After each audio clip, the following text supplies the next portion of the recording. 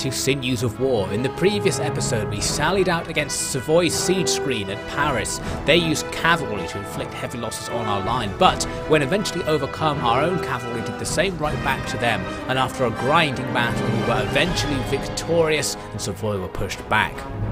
In the East Indies we had a disastrous auto-resolve, which meant we lost the entire trade theatre all of a sudden. So we lost a lot of lives and a lot of income, not good for the East India Company. Some good news though was that we took Hispaniola from an inferior Spanish force thanks to Nassau, and we moved immediately on to start attacking Cuba. But before any of that, back over in Europe I was doing what I thought was a sneaky attack on some Spanish industry, but it ended up skirmishing its way into a battle as the enemy came in to stop my units getting close to their town. I was micromanaging the 2 militia units I had available to slowly take out the enemy's units one by one, and now we're just left with a general and a pike unit left chasing us around the battlefield.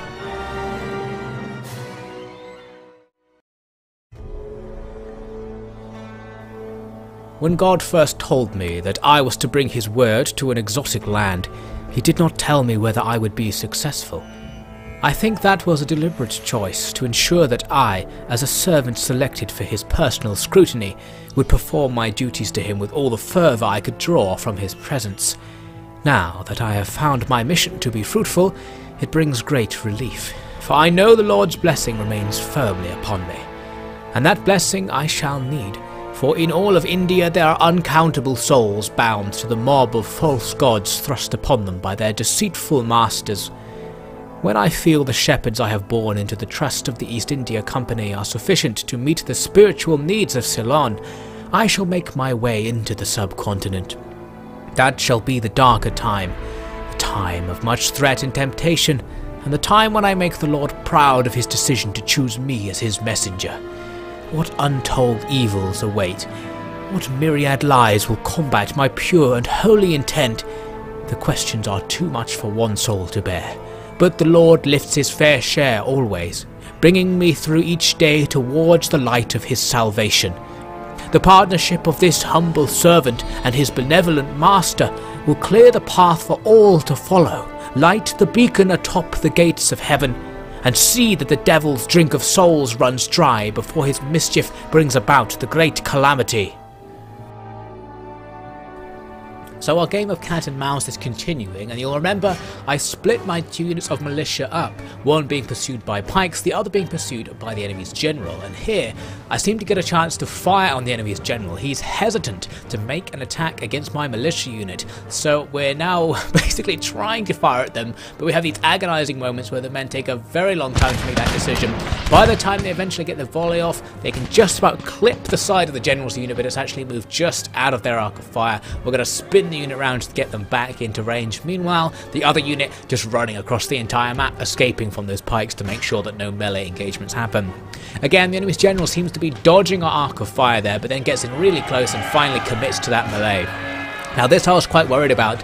The enemy's general is a heavy cavalry unit. They're pretty decent in melee, but they have already taken damage, and of course we do have bayonets, giving our men that extra edge against the enemy in combat since they are a cavalry unit. So that's fantastic, and things actually seem to go okay. We start bringing down those guards, and our objective of course is to bring down the general himself, and eventually we do get the man, which is excellent news, with most of his unit dead as well. It's just a case of finishing them off. So the loss of the general isn't going to have a massive effect on the battle because it doesn't seem to make a big change in the morale. Even the guards just fight on. The pikes don't really care about it. They're still confident as they chase my other militia across the battlefield. So we're going to try and finish off the rest of these guards. They actually almost get finished off, but then my men start running away for some reason. I'm trying to order them to go back in and finish them off, but as I make these attack orders, my men just start running off to the side there. Don't 100% know what they're doing, probably following that one horseman who's running away and just leaving the rest behind. A bit awkward, but in the end we finish them off, and I actually bring the other militia unit right around the town to come and link up with that militia unit victorious over the general. because this means we can do a very useful strategy. We can have the enemy's pikes constantly chase one of my units, while the other unit takes cheeky shots at them. As you can see, I got a nice volley on them there using that tactic. The pikemen have switched target, now chasing the unit that fired at them, so the unit that was being chased before is going to turn around and fire on the enemy, or at least that's what I'm ordering them to do. It doesn't always work out like that, because giving your men firing orders tends to make them do crazy things like they have done here, forming this very crazy looking formation. They're actually trying to reform, facing the wrong direction. Don't know what they're doing there, so I'm going to tell them to manually reform facing the enemy and hope they just fire at will. So basically this sort of thing I can just do for as much as I want. The enemy are too slow to catch up with me, so I can just keep doing it, keep running away, getting cheeky volleys. I've killed about 100 of the pikes so far, as you can see. Still running away, the enemy getting close there. I need to make sure I don't get pinned against the red line of death at the edge of the map, but overall it's relatively easy to escape from these pikes. So we just did this until the end of the battle. I wasn't killing the enemy very fast, and you can see in the top right the time limit's basically running out. And I thought, well, I might as well just play out the time limit so that I can win this battle. You see, I haven't really killed many more of those pikes. The militia's volleys are so inaccurate, and it's so dangerous to let the enemy get close and then do the volley, that really this tactic, although meaning I don't get killed, doesn't really do much damage to the enemy either. The enemy are wavering though, as you can see, so I was hoping they might just leave without me having to shoot all of them, but so far it wasn't happening. Trying to maneuver there to get around the enemy. The enemy pikes kind of glitched out towards the end of the battle, and you can see they're literally just standing there now. They actually stopped chasing me, which was great, so I could just stand and get continued shots of them. My unit's messed up as well. Some of these guys standing in the way of my own firing line and just chilling, and then suddenly this happens. Close defeat. It turns out that in interception battles, you're not the defender. I thought I was the defender in the fight because the enemy came out to attack me as I was moving, but I guess I technically still counted as the attacker, so by not defeating those pikes, I've actually lost the battle. Il l'appelle Voss. C'est sûr qu'il n'était pas présent durant l'invasion hollandaise, mais quand nos amis de Savoie sont arrivés, il est apparu de nulle part, pas même de son armée. Je l'ai observé parler à ses soldats hollandais. Il avait une langue de vipère et n'a pas cligné des yeux face à la confusion qu'il a causée pour devenir leur chef. Mais ils l'ont accepté, et quand l'heure du combat est arrivée, il était au front, calme, sans aucune peur, comme si les batailles étaient une simple histoire qu'il se devait de composer. Maintenant, écoutez ça. J'ai ouï dire que l'armée espagnole à Bruxelles a été vaincue par une poignée de volontaires. Il n'y a aucun doute que Voss est aussi derrière ça. C'est sûr, je me fous royalement du sort de ces conquérants de mes deux. Détrompez-vous. Mais les actes de cet individu, Voss, pourraient changer le monde. So there you have it, a close defeat. Really thought I had that one and that I'd get to go on to attack that Spanish industry, but my units are instead forced to retreat. Not very good, but we did inflict pretty big casualties on the enemy in that battle. Their light infantry and cavalry severely damaged, their pikes a little bit damaged too, and denied a general.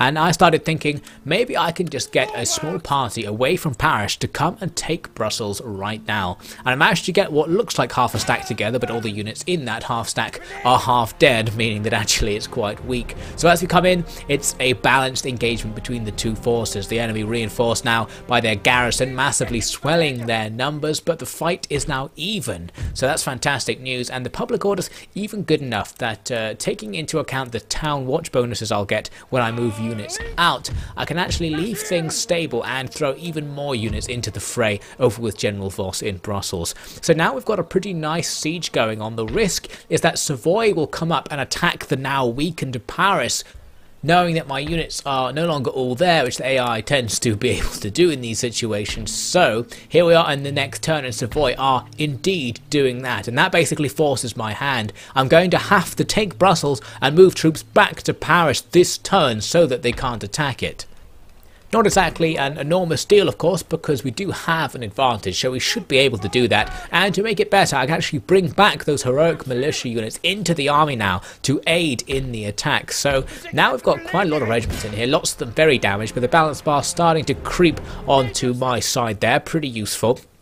Now, before we do that attack, I have some other business this turn to attend to. First of all, Van Nassau is going to be walking up Cuba. Now, I said last time that it probably would have been better for me to actually just land him right next to the settlement rather than trying to be clever and landing him on the docks and walking all the way across, but I've made the commitment now. We're going to make the long journey, and eventually we should take Cuba because there's basically nothing defending it as far as we know. Back in Europe, I spotted some Spanish forces finally. I'd been wondering when I'd see a main force from Spain, and we find them here in Gibraltar facing off against a Moroccan stack, though I don't think they're at war with each other or anything. But the interesting point here is that the Spanish have fleets right next to them, so they could, in one turn, bring that full stack to suddenly arrive in my territories up here in Europe, and we really don't want that to happen, and there's a real chance that it will. So what I'm going to do is commit all of my navy in Europe to trying to just blockade Spain inside those ports so they can't sail out and will be forced to walk over land at least to another port to slow down their attacks. So we're going to bring out Alamanda with not our entire fleet, because I'm going to leave a really damaged brig behind there, but most of the ships, and they can luckily in a single turn come right down and come up to these ports. Now, of course, the enemy having two ports means I can't blockade them both, or can I? Because actually, they're so close together that they're in reinforcement range. So if I take my fleet and split it up and blockade both, I still effectively have the fleet unified. If either of the sides was attacked, the entire fleet would take part in the battle. So it's pretty safe to do this. We're going to split up, have both of those fleets blockaded, and now the Spanish are going to find it really hard to come out of there. They do actually have some more ships over here near Italy that could come back in and join the fight, and I think that would be a roughly balanced naval engagement if they did come in, but it's worth risking everything on a naval engagement if it means we get a chance to stop the Spanish main force from moving out, so that's all good. Now moving on, I'm going to try once again to get peace with Savoy. Previously, they will only take peace if I gave them Ceylon, and they make a very similar deal here. They want Ceylon, but this time they're willing to buy it for an extremely small sum. Obviously, not suitable, so that deal is right out the window. So with all the other business of the turn finally concluded, we're going to get to the meat of this turn, which is that we need to take Brussels right now. So I'm initiating the siege assault. The advantage is ours. We have lots of units, but a lot of our units are on the verge of destruction from previous battles. They are, though, quite good in terms of experience, some of these depleted line infantry, so that's good. So in this battle, the main focus is probably going to be the enemy's mortars, because we need to do something about them. A powerful artillery unit that will dominate the battlefield, and of course has a massive range, so right at the start of the battle we're going to be threatened by them. I've got my men in basically a big long line, very thin because of our lack of actual manpower, and the enemy's mortars are deployed behind barricades at the front of their formation. The fact they've set up those artillery defences is quite good because that limits their arc of fire, which we'll see is useful later on. So as I said, they could fire at us right from the beginning. I am going to do my usual tactic when facing mortars, which is turning and running away, at least for the start of the battle. This time I am the attacker, unlike in previous fights against mortars, which means I can't run away and expect the enemy to actually follow me. We are going to have to attack through their mortar fire unless we can get rid of the mortars. So I'm moving the whole line back for now. I need to move my artillery back as well because that's still in range there. And in fact the enemy's mortars actually almost destroy one of my artillery pieces with their firing before I manage to get my guys to limber up and get out the way. I think I lose a crew member to one of their shots. Nothing too bad. So now later on, everyone's out the way of the mortars, and I've moved some cavalry up to hide in the forest near the enemy's formation. My plan, of course, is to try and dispatch those mortars before I do anything else. Making that difficult for me is the fact they have cavalry defences right next to them, which instantly kill your horses if they touch them, and the rest of their army, which seems to be forming up right behind the enemy. I am going to be able to make use of the fact the enemy's constantly forming up all over the place and moving their units around, because it means they're not going to have as quick reaction time when it comes to firing. So my first move was to try and sneak up on the enemy's flank. You can see I'm cancelling that right away. The enemy spotted my cav and instantly started moving units to face off against those forests so that I couldn't sneak in behind the enemy's mortars and quickly run across the face of the enemy's army or anything. So that wasn't going to work. My cavalry had to get out of there. But there was another way to do this, which I quickly realised, which is because these mortars are basically isolated out in front of the line and the barricades are stopping their line of sight from allowing them to fire sideways. They have to fire forwards when they're in these artillery defences. I can run right out in front of them and only be in their arc of fire right at the last minute, and mortars actually have a minimum range, so if I run in really close they won't be able to fire at me at all. And that is exactly what happens. You can see I run out right in front of them and they just don't react because they can't fire units that have suddenly come into the line of sight so close. So we're going to jump over the barricade and just start cutting them down. No problem for these two units of cav to wipe them out, and we even managed to avoid touching the cavalry defences there, so no horses lost unnecessarily to that. The enemy, of course, are going to react. They're going to bring their army up to try and get some guns on those horsemen. This unit here, messing around with reforming, it could have fired then, but it didn't. They've got a few light infantry on the hill there firing down at me, but with so many of them dead thanks to my militia in the previous battle, that's not going to do much, and we are able to finish off the entire mortar team. So now my cavalry are going to bug out of there and try and get all the way back to my line. Suddenly we've gained a nice advantage in terms of range and artillery. That's the signal, although he shouldn't have bothered. We can see the dead Spanish from here. Colonel is too pleased with himself. He forgets if we'd gone with his plan of attacking their flank, he would probably be dead. Remind me to discipline him once we're done here. For now, we continue as I had planned. Unplug the guns and give them a few warning shots. If they run, the Colonel will have a chance to redeem himself against them. If they attack us, then we'll do this the hard way. Send word to the line. I want them at full readiness. I order all troops to consume their full day's ration within the next 4 minutes. Won't need any running for this one, and I don't want a single weak arm on a barrel. We'll eat whatever food we find on their dead later. With the enemy's long-range capabilities now destroyed, we can just sit here on our hill with our demi-cannons and point them in the general direction of the enemy, and we don't even have to fire them. That's enough to prompt the enemy into making a move. So while my cavalry rush away from their lines are going to advance towards my position, now wanting to take out those demi-cannons, knowing that they're sitting under the demi-cannons' range. So that's great for me. They're going to march across the battlefield. They didn't quite come in lined up with me, so I was able to outflank them on the left side here with some extra units, so that is good news. The rest of the line is now going to get ready for a line battle. They have their pikemen positioned on their left flank, and that's a bit of a shame because I had all these cavalry ready to storm the end of their line, but with the pikemen there, that's going to be more dangerous, so we can't rush in hastily. I am going to be able to rush in hastily on the other side where the line battle is just beginning. They're totally exposed there, just militia on the end, line battling with my line infantry, which will go badly to start with. I'm also totally outflanking them with extra line infantry there. So the battle's starting properly, but already we're seeing rout among the enemy. Here, right in the centre, an enemy unit of militia routing away. They're going to come back pretty soon, but it shows the enemy's morale is very poor if a single volley is enough to rout the enemy.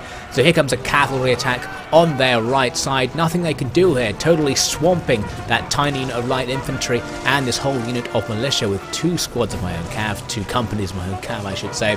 There's that unit coming back from routing, but it's coming back into a line that's already falling apart. Even on the left side here, their pikemen failed to engage, falling back before they reached the lines, and all the rest of the men around them doing the same. So things are looking pretty great. This battle has lasted about 30 seconds in terms of the actual engagement of troops, and the enemy are just not willing to fight, so it's time for me to send in the horsemen and really punch them while they're down. The horsemen get in amongst all of those routing units and are starting to just annihilate all of their troops. We've got lots of horsemen in this army, 5 or so companies, so we're just going to overwhelm the routing units. Everyone getting killed everywhere. Their general falls amongst this chaos. The enemy army is pretty much destroyed now, just waiting for the last units to go from wavering to routing. So they're finished off. This means we've ended this battle with pretty much no actual fighting. Maybe the enemy got off 1 or 2 volleys with some of their frontline units, but as you can see from the losses, they didn't really do anything to us, losing fewer than 100 troops, destroying almost 2,000 of theirs, and perhaps more importantly, we've now captured Brussels, because this was a settlement battle technically. Some of our horse units there losing no men and getting hundreds of kills. A fantastic performance from the army of General Voss. The Spanish humiliated in this battle, totally slaughtered. So the settlement is indeed now going to be ours. Fantastic news. This improves the security of our capital Amsterdam and of course links up our newly captured region of France. So we have a complete land empire here in Europe. I can walk between our territories just fine. Now the first thing I'm going to do after capturing it is leave, because of course I need to get back to Paris to make sure Savoy can't sneakily attack it with their army there. So Voss is going to take a whole bunch of cavalry and a few inf back, and I realised I could actually probably afford to take more back, and I should, because the army at Paris is super unbalanced in favour of Cav, so I'll send a few more men over. We don't need all those troops in Brussels. So in the end turn sequence, Savoy attack the university near Paris, but they don't attack the settlement itself, which was a wise move from them. We've just had an election, so all of our ministers have changed around. We've got a pretty good selection of ministers, which is lucky. Lots of guys with tons of stars. Gives us tons of passive bonuses all over the place. I can choose to kick people out and try and get new guys elected in, but I'm pretty happy with this cabinet for doing our home ruling, so we'll keep them at it. So now we have the Savoy standing right outside Paris after their attack on the university, and of course perhaps they didn't really think this through, because I can repair that university for virtually no money, and now my army is right next to them, so I can just make an attack against this army. We might not be at full strength, but neither are they, so we have a very big advantage on the balance bar. I'm going to auto-resolve that. Losses, somewhat hefty actually, not too different to the enemy's losses. One unit in the enemy's army survives, which is so annoying. Really bad when this happens in Empire and Napoleon, because those single units don't scatter to the wind or anything. They'll keep fighting, so they'll keep raiding me if I don't leave them. But I noticed I was fine to actually leave Paris, even with no troops inside it, so I could just send the whole army down south. It almost looked like I couldn't reach them, but I just about could, so we can auto-resolve that last unit out of existence. Savoy's army is now finally crushed, and through those two battles, Voss has gained some more abilities as a general, increasing his command, so that's all useful. So now, Paris is pretty much secure. There's still that Spanish army down in southern Spain, but it's still stuck by my blockade. They're not attempting to lift it. So right now, I think we're not really under any main threats in Europe, so that's great news. Nassau continues his little adventure through Cuba. Really annoyingly, he can't quite reach the settlement. He stops right outside it. I thought I might be able to drop the guns and just go and attack with my infantry, or even just my cavalry to initiate a battle, but it wasn't happening for some reason, although it does give you extra movement points, as you can just about see by selecting only the other units. For some reason, they can't continue on to make the attack, even though it kind of looks like they can. Who knows? We'll have to wait another turn. We gather today not only to make rule over our united provinces, but our foreign provinces, both near and far. We rule over the Spanish of Flanders, who oppressed and exploited our people for so long. We rule over the French, sick with arrogance at their past success, and now bent to the will of a nation ruled by its people, its fair god, and the force of logic. In the Americas we rule over untold numbers of people, cultured and primitive, and untold tons of shipping, an empire that grows daily by the fine direction of one Corbus Lodovix, I understand. But the East India Company has grown stagnant and weak, not becoming of the power our nation now wields. Therefore I declare the goal of this cabinet is to revitalise our eastern interests, lest others make it impossible. Moving on to Spain's turn, we see some naval action, not against us luckily. They attack the Barbary states and lose, so that's going to further hamper their ability to break out of my blockade. Excellent news. Now moving to the Americas, where I'm moving a few ships about here. I'm moving militia about mostly, in order to occupy all of the ports to make sure no naval surprises can come along. So there we see me putting troops in that port. And that one ship we saw move over just now is also carrying a squad of militia.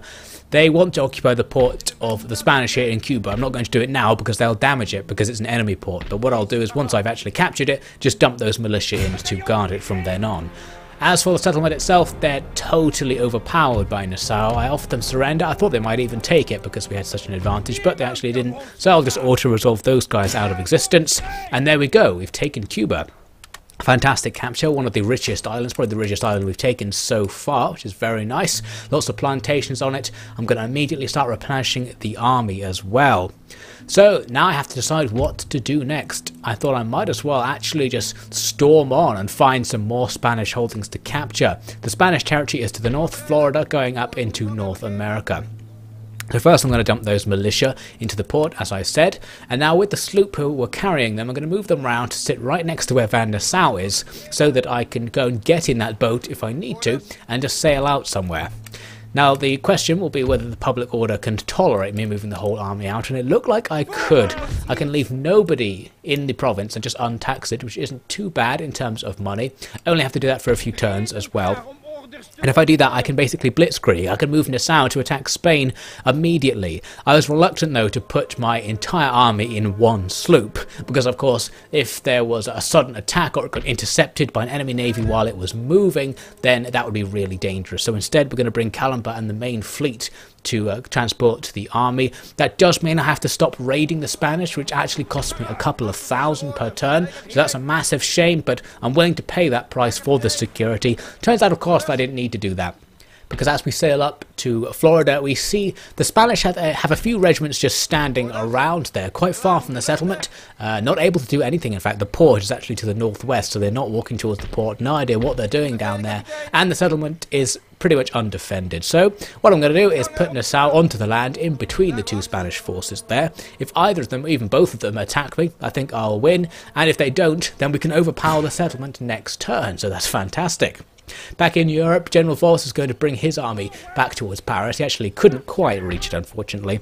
And I'm also considering moving all of the professional infantry from Brussels over to Paris, so that we have our army together, basically, in Paris to respond to any threats from there. Luckily, the public order was okay, so I was able to move those regiments over. So now they're all basically going to replenish. These armies, of course, have been fighting for quite a long time without being replenished. So now we're going to try and get all of our troops back to full strength now that we're making a steady profit. And that profit is massively supplemented by the fact we can finally tax Paris, making us almost 4,000 a turn from that single region. We're suddenly going to get quite rich quite fast if we can maintain the peace for a while now. So that's fantastic news. We're still, of course, at war with Savoy. They are building up more forces, but we can build up faster than them, and we're already stronger than them, so it's not a huge concern. So I'm now going to the diplomacy table. Got a few deals I want to make. I'm trying to get trade with Persia, and they say they'll take it if I give them the technology social contract. I thought that was probably okay. They're only a small faction, unlikely to make any particularly dangerous use of that technology, so that's all fine. I also noticed I wasn't trading with the 13 colonies, and I thought I would be able to since they're a protectorate of my ally Britain. They wanted me to pay a fairly hefty amount for the right to trade. I wasn't against the idea of paying, because I'll make lots of this trade, thousands a turn. And as you end up with this deal, they want me to give them flintlock cannons. So a little bit of a bad deal, because I'm giving a military technology to my potential future enemy there in North America. But I do take it in order to get the money. Savoy refusing more peace deals as usual. They refuse to become my protectorate. So I tried offering them a more normal peace deal, saying, how about peace and trade? A very fair arrangement that's going to benefit both sides there, especially considering that I'm more powerful than them and they've lost the war so far. And again, they don't take it. Just incredibly bad diplomacy from Savoy, so they'll have to remain our enemy. One of my top priorities now is going to be to start using all of the money that I'm making to upgrade all of my colonies, to massively increase the amount of money we can get out of them. We've got lots of plantations and mines all over the place, which if I can just get enough money, I can upgrade to massively increase my export capacity and tax income. I also need to upgrade a lot of the government buildings as well to further enhance tax income. So now, in the start of the next turn, the Spanish in Florida did absolutely nothing, so that's perfect for me. I just walked over to their settlement. I considered fighting this, but in the end thought I might as well auto-resolve. It's only a tiny army, and we take the settlement easily. So there we go, getting more level ups for Nassau as well. He's getting very good right now. We've taken Florida, our first territory on the North American mainland. I was looking at Nassau, you can see he's really good, got tons of great traits, but he's also really old, which is worth taking into consideration. We might not be able to make use of his extremely good leadership for much longer. So I'm going to replenish this army and now just sit in the settlement and see if the Spanish react. There are more Spanish forces to the north in this settlement that's worth absolutely nothing, but there seem to be weird raiding forces, not a proper army there. They've got more territory in the Cherokee lands, but overall I'm not worried. The fact that Dutch had decentralized control of their empire was a key factor in their domination of Spanish America. While careful Spanish commanders awaited royal approval for their plans, the Dutch forces could strike any targets they learned of and report back later. With it taking months for messages to reach America from Europe, this was clearly the superior arrangement. General van Nassau of the West India Company hit island after island, even making an audacious landing in Florida to seize the Spanish administration before they had any idea what was happening. Suddenly, although the Spanish at home had not heard of it yet, the Spanish holdings in the west were all but gone, along with the vast majority of their American armed forces.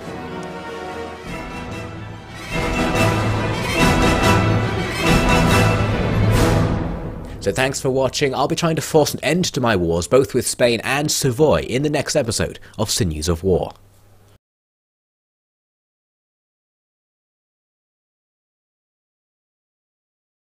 Improves the security of our capital Amsterdam, and of course links up our newly captured region of France. So we have a complete land empire here in Europe. I can walk between our territories just fine. Now the first thing I'm going to do after capturing it is leave, because of course I need to get back to Paris to make sure Savoy can't sneakily attack it with their army there. So Voss is going to take a whole bunch of cavalry and a few inf back, and I realised I could actually probably afford to take more back, and I should, because the army at Paris is super unbalanced in favour of Cav, so I'll send a few more men over. We don't need all those troops in Brussels. So in the end turn sequence, Savoy attack the university near Paris, but they don't attack the settlement itself, which was a wise move from them. We've just had an election, so all of our ministers have changed around. We've got a pretty good selection of ministers, which is lucky. Lots of guys with tons of stars. Gives us tons of passive bonuses all over the place. I can choose to kick people out and try and get new guys elected in, but I'm pretty happy with this cabinet for doing our home ruling, so we'll keep them at it. So now we have the Savoy standing right outside Paris after their attack on the university, and of course perhaps they didn't really think this through, because I can repair that university for virtually no money, and now my army is right next to them, so I can just make an attack against this army. We might not be at full strength, but neither are they, so we have a very big advantage on the balance bar. I'm going to auto-resolve that. Losses, somewhat hefty actually, not too different to the enemy's losses. One unit in the enemy's army survives, which is so annoying. Really bad when this happens in Empire and Napoleon, because those single units don't scatter to the wind or anything. They'll keep fighting, so they'll keep raiding me if I don't leave them. But I noticed I was fine to actually leave Paris, even with no troops inside it, so I could just send the whole army down south.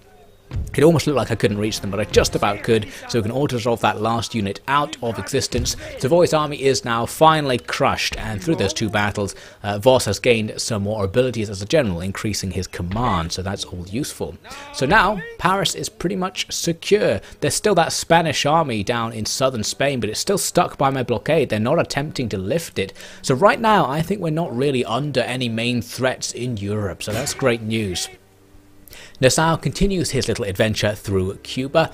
Really annoyingly, he can't quite reach the settlement. He stops right outside it. I thought I might be able to drop the guns and just go and attack with my infantry, or even just my cavalry to initiate a battle, but it wasn't happening for some reason, although it does give you extra movement points, as you can just about see by selecting only the other units. For some reason, they can't continue on to make the attack, even though it kind of looks like they can. Who knows? We'll have to wait another turn.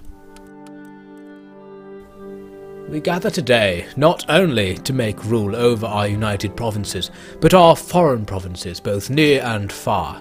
We rule over the Spanish of Flanders, who oppressed and exploited our people for so long. We rule over the French, sick with arrogance at their past success, and now bent to the will of a nation ruled by its people, its fair God, and the force of logic.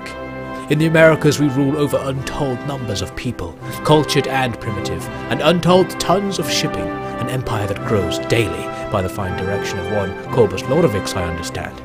But the East India Company has grown stagnant and weak, not becoming of the power our nation now wields. Therefore I declare the goal of this cabinet is to revitalise our eastern interests, lest others make it impossible.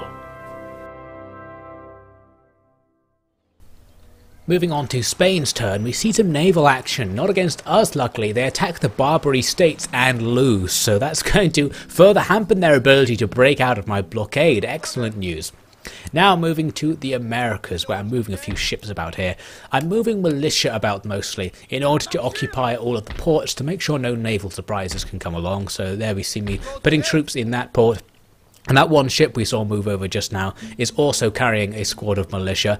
They want to occupy the port of the Spanish here in Cuba. I'm not going to do it now because they'll damage it because it's an enemy port. But what I'll do is once I've actually captured it, just dump those militia in to guard it from then on.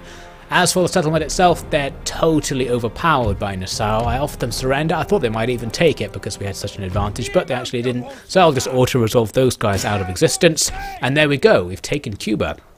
Fantastic capture, one of the richest islands, probably the richest island we've taken so far, which is very nice. Lots of plantations on it. I'm going to immediately start replenishing the army as well. So now I have to decide what to do next. I thought I might as well actually just storm on and find some more Spanish holdings to capture. The Spanish territory is to the north, Florida going up into North America. Start running off to the side there. Don't 100% know what they're doing, probably following that one horseman who's running away and just leaving the rest behind. A bit awkward, but in the end we finish them off. And I actually bring the other militia unit right around the town to come and link up with that militia unit victorious over the general. Because this means we can do a very useful strategy. We can have the enemy's pikes constantly chase one of my units, while the other unit takes cheeky shots at them. As you can see, I got a nice volley on them there using that tactic. The pikemen have switched target, now chasing the unit that fired at them, so the unit that was being chased before is going to turn around and fire on the enemy, or at least that's what I'm ordering them to do. It doesn't always work out like that, because giving your men firing orders tends to make them do crazy things like they have done here, forming this very crazy looking formation. They're actually trying to reform, facing the wrong direction. Don't know what they're doing there, so I'm going to tell them to manually reform facing the enemy and hope they just fire at will. So basically this sort of thing I can just do for as much as I want. The enemy are too slow to catch up with me, so I can just keep doing it, keep running away, getting cheeky volleys. I've killed about 100 of the pikes so far, as you can see. Still running away, the enemy getting close there. I need to make sure I don't get pinned against the red line of death at the edge of the map, but overall it's relatively easy to escape from these pikes.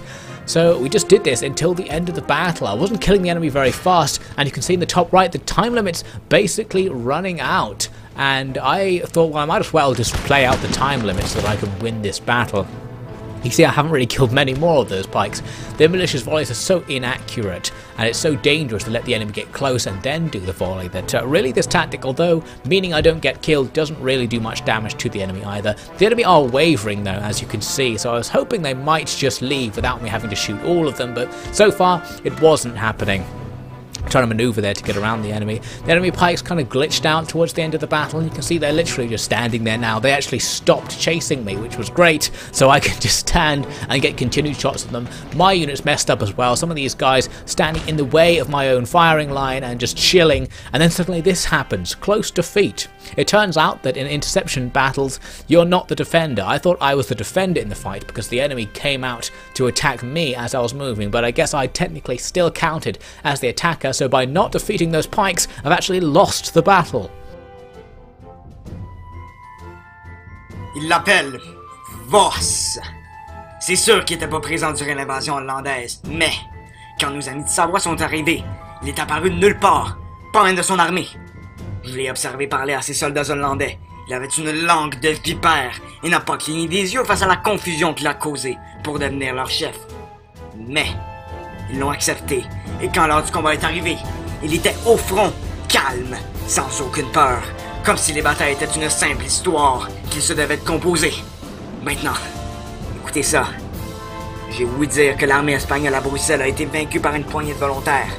Il n'y a aucun doute que Voss est aussi derrière ça.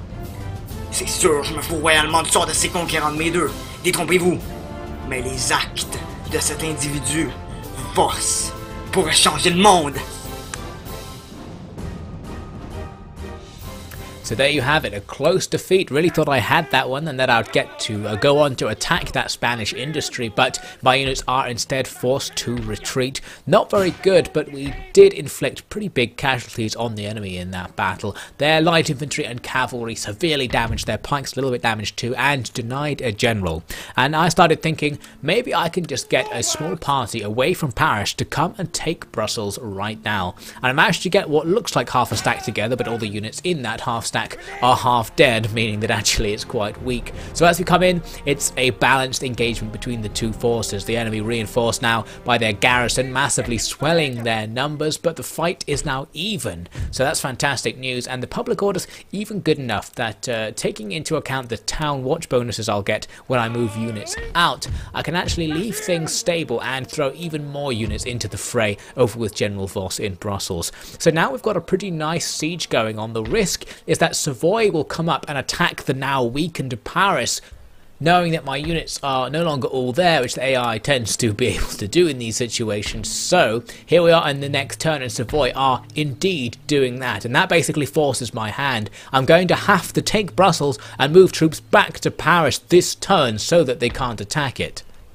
Not exactly an enormous deal, of course, because we do have an advantage, so we should be able to do that. And to make it better, I can actually bring back those heroic militia units into the army now to aid in the attack. So now we've got quite a lot of regiments in here, lots of them very damaged, but the balance bar starting to creep onto my side there, pretty useful. Now, before we do that attack, I have some other business this turn to attend to. First of all, Van Nassau is going to be walking up Cuba. Now, I said last time that it probably would have been better for me to actually just land him right next to the settlement rather than trying to be clever and landing him on the docks and walking all the way across. But I've made the commitment now, we're going to make the long journey, and eventually we should take Cuba because there's basically nothing defending it as far as we know. Back in Europe, I spotted some Spanish forces finally. I'd been wondering when I'd see a main force from Spain, and we find them here in Gibraltar facing off against a Moroccan stack, though I don't think they're at war with each other or anything. But the interesting point here is that the Spanish have fleets right next to them, so they could, in one turn, bring that full stack to suddenly arrive in my territories up here in Europe, and we really don't want that to happen, and there's a real chance that it will. So what I'm going to do is commit all of my navy in Europe to trying to just blockade Spain inside those ports so they can't sail out and will be forced to walk over land at least to another port to slow down their attacks. So we're going to bring out Alamanda with not our entire fleet, because I'm going to leave a really damaged brig behind there, but most of the ships, and they can luckily in a single turn come right down and come up to these ports.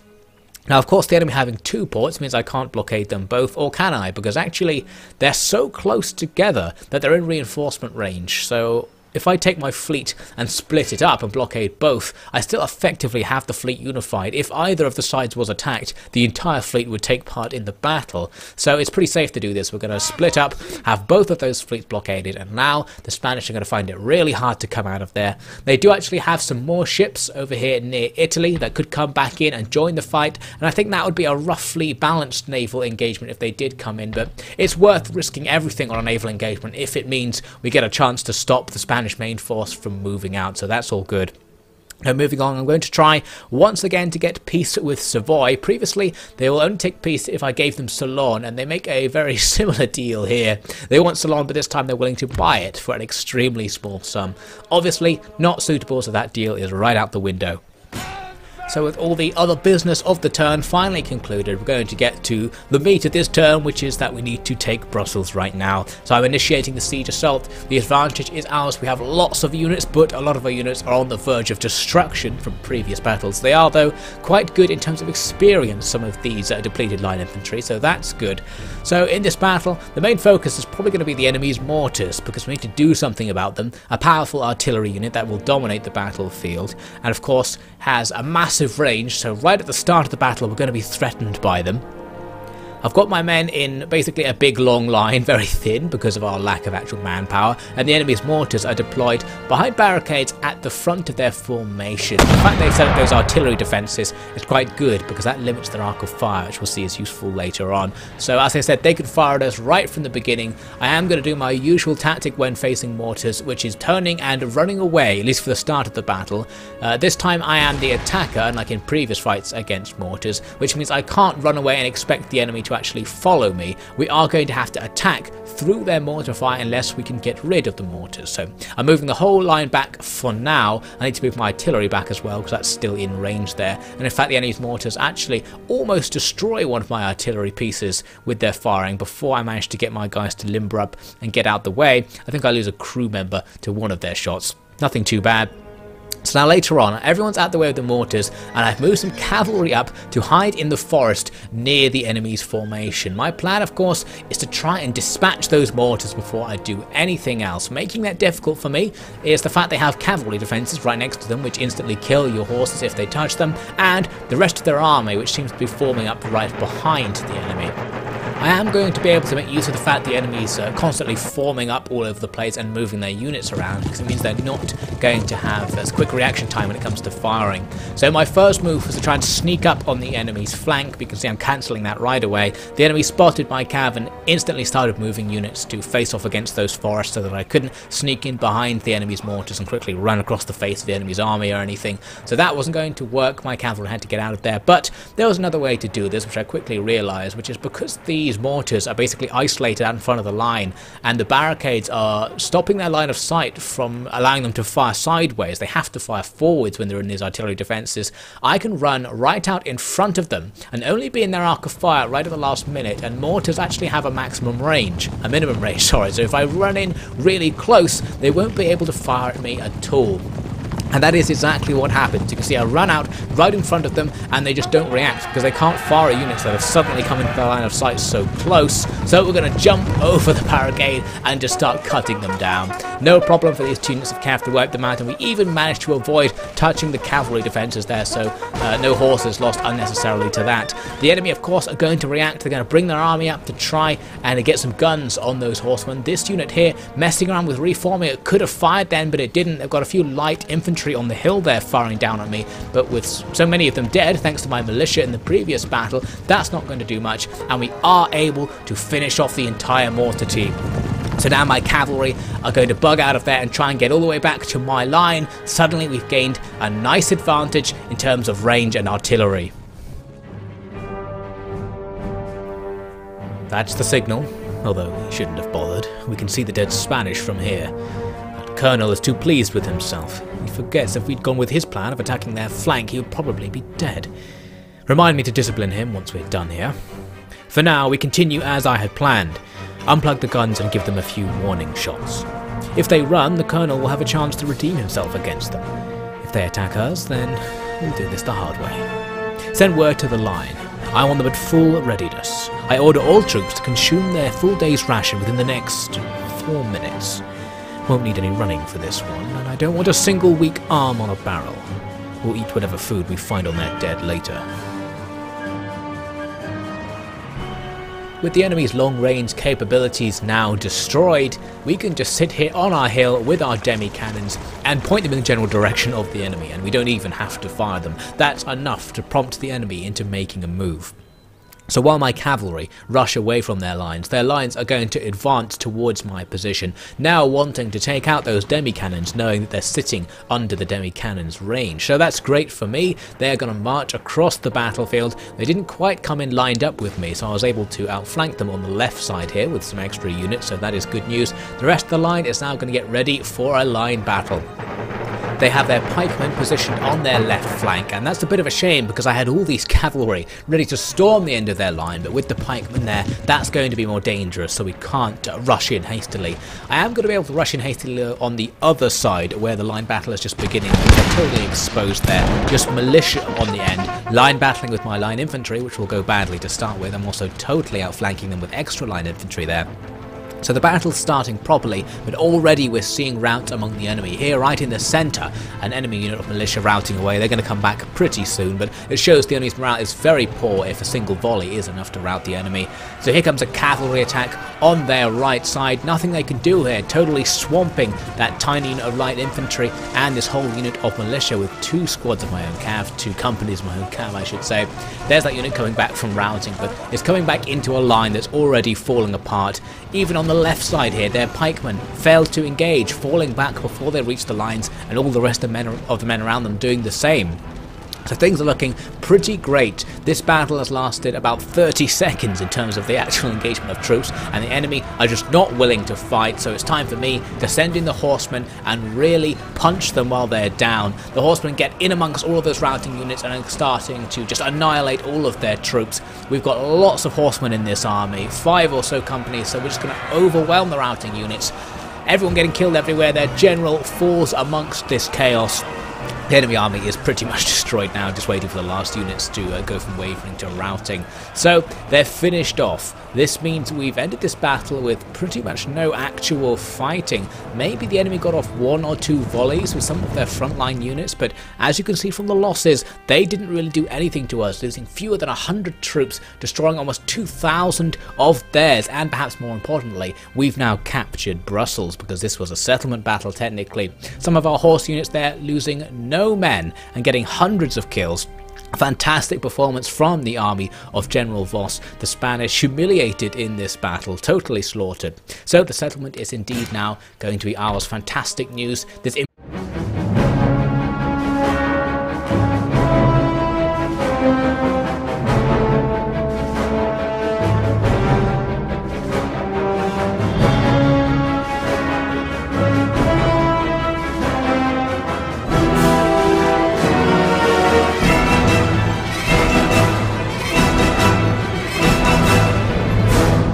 and welcome back to Sinews of War. In the previous episode we sallied out against Savoy's siege screen at Paris. They used cavalry to inflict heavy losses on our line, but when eventually overcome, our own cavalry did the same right back to them, and after a grinding battle we were eventually victorious and Savoy were pushed back. In the East Indies we had a disastrous auto-resolve, which meant we lost the entire trade theatre all of a sudden. So we lost a lot of lives and a lot of income, not good for the East India Company. Some good news though was that we took Hispaniola from an inferior Spanish force thanks to Nassau, and we moved immediately on to start attacking Cuba. But before any of that, back over in Europe, I was doing what I thought was a sneaky attack on some Spanish industry, but it ended up skirmishing its way into a battle as the enemy came in to stop my units getting close to their town. I was micromanaging the 2 militia units I had available to slowly take out the enemy's units one by one, and now we're just left with a general and a pike unit left chasing us around the battlefield.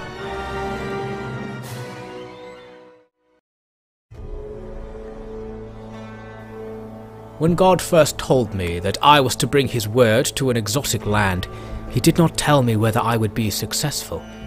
I think that was a deliberate choice to ensure that I, as a servant selected for his personal scrutiny, would perform my duties to him with all the fervour I could draw from his presence. Now that I have found my mission to be fruitful, it brings great relief, for I know the Lord's blessing remains firmly upon me. And that blessing I shall need, for in all of India there are uncountable souls bound to the mob of false gods thrust upon them by their deceitful masters. When I feel the shepherds I have borne into the trust of the East India Company are sufficient to meet the spiritual needs of Ceylon, I shall make my way into the subcontinent. That shall be the darker time, the time of much threat and temptation, and the time when I make the Lord proud of his decision to choose me as his messenger. What untold evils await? What myriad lies will combat my pure and holy intent? The questions are too much for one soul to bear, but the Lord lifts his fair share always, bringing me through each day towards the light of his salvation. The partnership of this humble servant and his benevolent master will clear the path for all to follow, light the beacon atop the gates of heaven, and see that the devil's drink of souls runs dry before his mischief brings about the great calamity.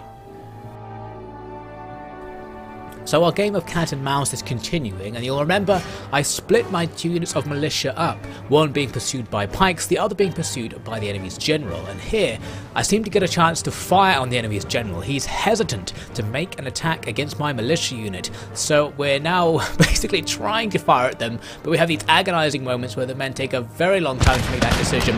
By the time they eventually get the volley off, they can just about clip the side of the general's unit, but it's actually moved just out of their arc of fire. We're going to spin the unit around to get them back into range. Meanwhile, the other unit just running across the entire map, escaping from those pikes to make sure that no melee engagements happen. Again, the enemy's general seems to be dodging our arc of fire there, but then gets in really close and finally commits to that melee. Now this I was quite worried about. The enemy's general is a heavy cavalry unit. They're pretty decent in melee, but they have already taken damage, and of course we do have bayonets. giving our men that extra edge against the enemy in combat since they are a cavalry unit. So that's fantastic, and things actually seem to go okay. We start bringing down those guards, and our objective of course is to bring down the general himself, and eventually we do get the man, which is excellent news, with most of his unit dead as well. It's just a case of finishing them off. So the loss of the general isn't going to have a massive effect on the battle because it doesn't seem to make a big change in the morale. Even the guards just fight on. The pikes don't really care about it. They're still confident as they chase my other militia across the battlefield. So we're going to try and finish off the rest of these guards. They actually almost get finished off, but then my men start running away for some reason. I'm trying to order them to go back in and finish them off, but as I make these attack orders, my men just